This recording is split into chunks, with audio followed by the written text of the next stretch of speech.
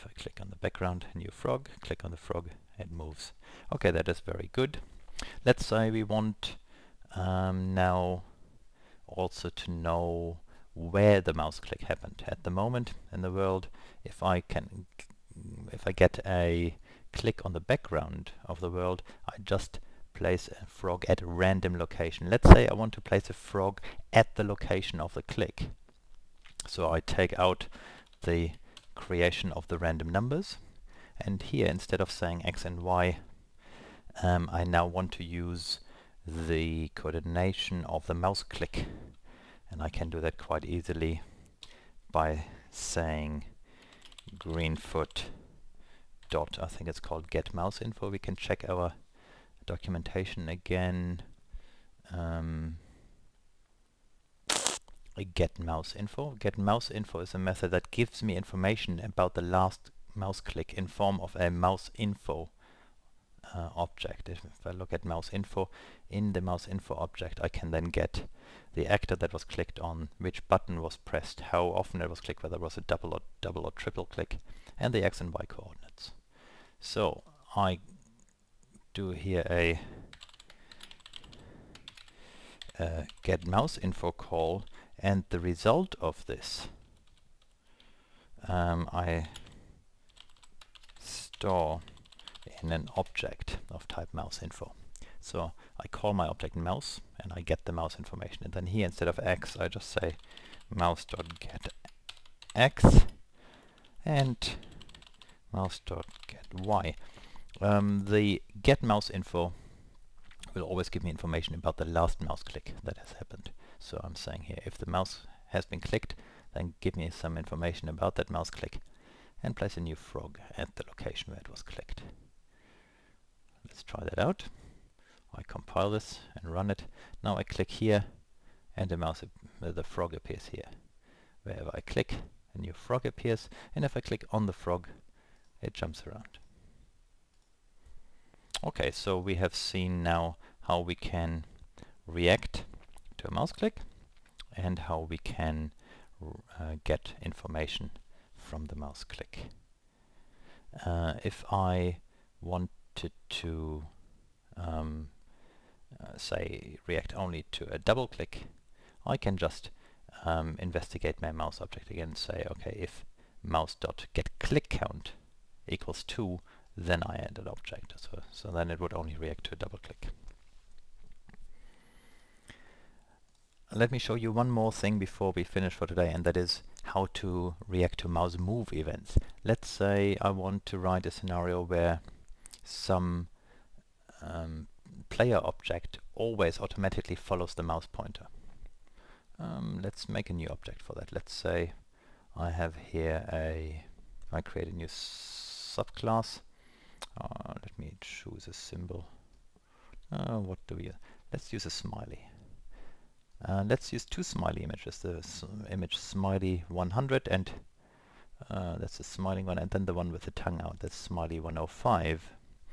So I call my class smiley to get both images copied over into my scenario. Here's the images that I used by the scenario. I should choose them both. I can't choose them both here at the moment, so I choose one after the other. I first choose one of them, smiley 105, and say OK. Now I do a set image again. See, that image here has been copied over now, and I choose smiley 100. Okay, and now both images, if we do a set image, we can check that both images have been copied into my project here.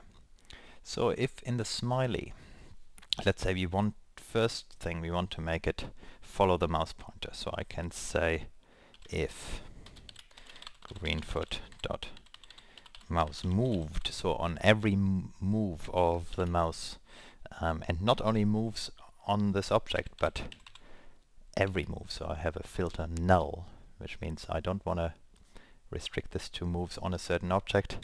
I'm actually reacting to any move anywhere. So if the mouse has been moved, then I get my mouse info, get mouse info, and I place myself set location at the location of the mouse. Mouse get X and mouse get Y.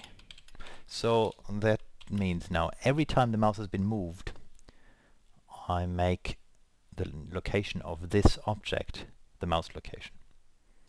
Let's try that out. I place the smiley in the world. If I run this, now without doing anything else, no clicks, just moving the mouse around, this smiley you see is always following the mouse pointer. And also note that I've made the speed fairly fast. If I have the execution speed slower, then you'll see it sort of gets a bit jumpy. It needs a fraction of a second to do the adjustment. To get smooth movement, make it move fast, and it will move very smoothly with the mouse pointer. Okay, the last thing I want to do is, if I now press the mouse pointer, let's copy this and modify it a bit. If the mouse is pressed on this object, then I want to change the image, set image, and the image was called, the other image, the second smiley image with the tongue out, was called smiley105.png, I think. So I'm saying when the mouse is pressed, change to that image, and then I want that again for changing it back when the mouse is released, and I can use the mouse clicked method for this. Then change it back to the smiley 100 image. Mouse clicked is an event that gets generated with a complete mouse click. A mouse click is a press and release. So this gets generated at the time that the mouse button has been released on the object. A mouse pressed gets generated at the time when the mouse button is pressed down. So this will happen when I press the mouse button down. This will happen when the mouse button comes back up. Let's see whether this works. So I place my smiley and run my thing. So here it follows the mouse pointer. Now I click the mouse button, and you see that the smiley, every time I hold my mouse button down, pokes the tongue out. Okay, that should get you started on using now I managed to click next to the smiley. That should get you started with using mouse input for your own scenarios, your own games or simulations. The pattern is fairly simple. You ask Greenfoot whether a certain mouse event has taken place, that is, whether the mouse has been moved or pressed or clicked, and then you can restrict it to checking click on certain objects or checking everywhere.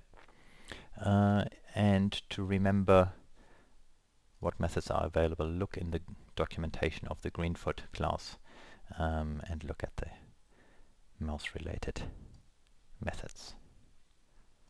Okay, thank you for listening. Tune back in with the next tutorial in a few days.